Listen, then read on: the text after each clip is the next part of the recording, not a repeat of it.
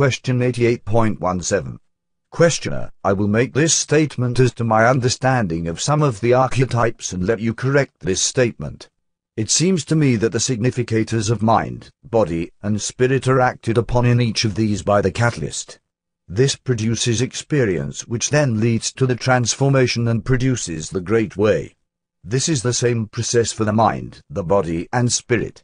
The archetypes are just repeated but act in a different way as catalyst because of the differences of mind, body, and spirit and produce a different type of experience for each because of the difference in the three. The transformation is slightly different. The great way is somewhat different but the archetypes are all basically doing the same thing. They are just acting on three different portions of the mind, body, spirit complex so that we can say that in making the significator a complex basically we have provided a way for catalyst to create the transformation more efficiently. Would you correct that statement, please? Answer, I am Ra. In your statement correctness is so platted up with tendrils of the most fundamental misunderstanding that correction of your statement is difficult. We shall make comments and from these comments request that you allow possible realignment of conceptualization to occur. The archetypical mind is a great and fundamental portion of the mind complex, one of its most basic elements and one of the richest sources of information for the seeker of the one infinite creator. To attempt to condense the archetypes is to make an erroneous attempt. Each archetype is a significant ding and sitch, or thing in itself, with its own complex of concepts. While it is informative to survey the relationships of one archetype to another, it can be said that this line of inquiry is secondary to the discovery of the purest gestalt or vision or melody which each archetype signifies to both the intellectual and intuitive mind. The significators of mind, body, and spirit complexes are complex in and of themselves, and the archetypes of catalyst, experience, transformation, and the great way are most fruitfully viewed as independent complexes which have their own melodies with which they may inform the mind of its nature. We ask that you consider that the archetypical mind informs those thoughts which then may have bearing upon the mind, the body, or the spirit. The archetypes do not have a direct linkage to body or spirit. All must be drawn up through the higher levels of the subconscious mind to the conscious mind, and thence they may flee whither they have been bidden to go. When used in a controlled way they are most helpful. Rather than continue beyond the boundaries of your prior statement, we would appreciate the opportunity for your questioning at this time so that we may answer you more precisely. Question 88.18. Questioner, did Ra use cards similar to the tarot cards for training in third density? Answer, I am Ra. No. Question 88.19. Questioner, what did Ra use in third density? Answer, I am Ra. You are aware in your attempts at magical visualization of the mental configuration of sometimes rather complex visualizations. These are mental and drawn with the mind. Another example well known in your culture is the visualization, in your mass, of the distortion of the love of the one infinite creator called Christianity, wherein a small portion of your foodstuffs is seen to be a mentally configured but entirely real man, the man known to you as Jehoshua, or, as you call this entity now, Jesus. It was by this method of sustained visualization over a period of training that we worked with these concepts. These concepts were occasionally drawn. However, the concept of one visualization per card was not thought of by us. Question 88.20. Questioner, how did the teacher relay information to the student in respect to visualization? Answer, I am Ra. The process was Kabbalistic, that is, of the oral tradition of mouth to ear. Question 88.21. Questioner, then when Ra attempted to teach the Egyptians the concept of the tarot, was the same process used or a different one? Answer, I am Ra. The same process was used. However, those which were teach learners after us first drew these images to the best of their ability within the place of initiation and later began the use of what you call cards bearing these visualizations representations. Question 88.22. Questioner, were the court arcana and the minor arcana a portion of Ra's teachings, or was this something that came along later? Answer, I am Ra. Those cards of which you speak were the product of the influence of those of Chowdo and Summer. Question 88.23. Questioner, you mentioned earlier that the tarot was a method of divination. Would you explain that? Answer, I am Ra. We must first divorce the tarot as a method of divination from this major arcana as representative of 22 archetypes of the archetypical mind. The value of that which you call astrology is significant when used by those initiated entities which understand, if you will pardon the misnomer, the sometimes intricate considerations of the law of confusion.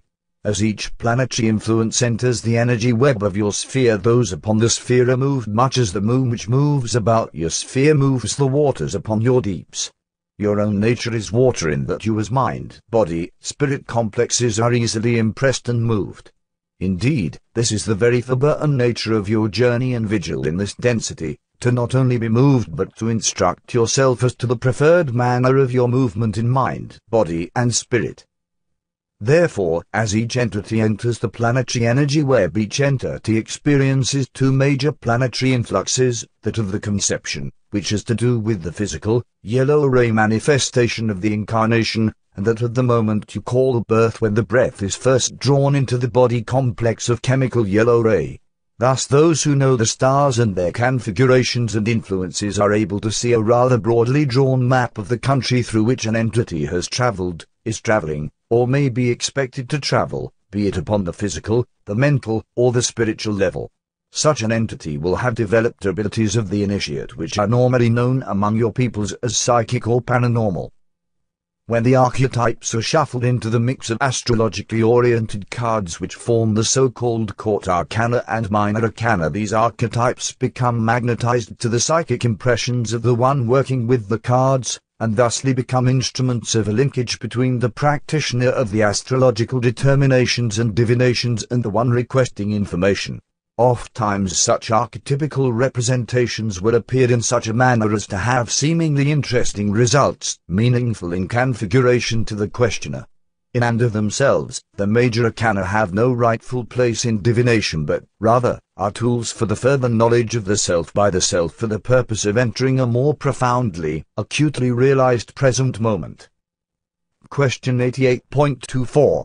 Questioner, Ra must have had, shall we say, a lesson plan or course of training for the 22 archetypes to be given either to those of third density of Ra or, later on, to those in Egypt. Could you describe this scenario for the training course? Answer, I am Ra. This shall be the last full query of this working. We find it more nearly appropriate to discuss our plans in acquainting initiates upon your own planet with this particular version of the archetypes of the archetypical mind. Our first stage was the presentation of the images, one after the other, in the following order: 1, 8, 15, 2, 9, 16, 3, 10, 17, 4, 11, 18, 5, 12, 19, 6, 13, 20, 7, 14, 21, 22. In this way the fundamental relationships between mind, body and spirit could begin to be discovered, for as one sees, for instance, the matrix of the mind in comparison to the matrices of body and spirit, one may draw certain tentative conclusions. When, at length, the student had mastered these visualizations and had considered each of the 7 classifications of archetype, looking at the relationships between mind, body and spirit, we then suggested consideration of archetypes in pairs, 1 and 2, 3 and 4, 5, 6 and 7. You may continue in this form for the body and spirit archetypes.